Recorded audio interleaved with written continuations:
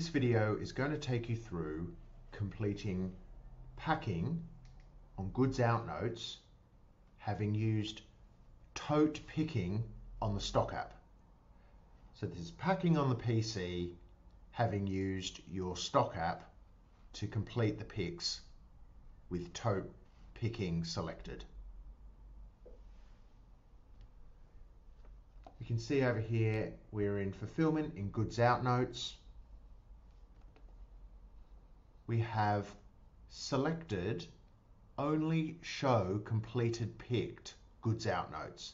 So if we toggle this off, that shows all goods out notes, whether they have been picked or not. But toggling that on will only show those goods out notes that have been picked and the trolley deposited at your packing station. We've selected the status to open, so these are unpacked goods out notes. They are open, waiting to be packed. You can see here we've got our tote references, and of course you'd have multiple goods out notes for each reference because you'd have got multiple items on a trolley.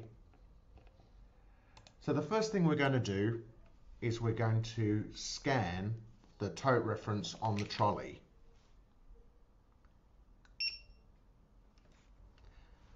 Now we can pick up any item from the trolley and scan it, and that brings up the goods out note. We can see that when we scanned it, we've already selected that item and packed it. Now we can scan the next item when we find it, and we can see now that 2 of 2 items have been packed. If we needed to, we could select packaging. We could change the weight. If we needed to, we could update our shipping to a different courier.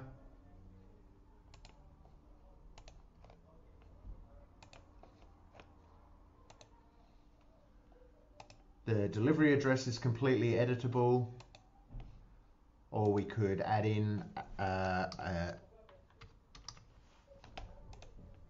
different address. So we have completely editable goods out notes, packing on a PC using the tote packing on your Stok app. Now once we've packed all the packages, we're going to print our courier label and then we'll dispatch.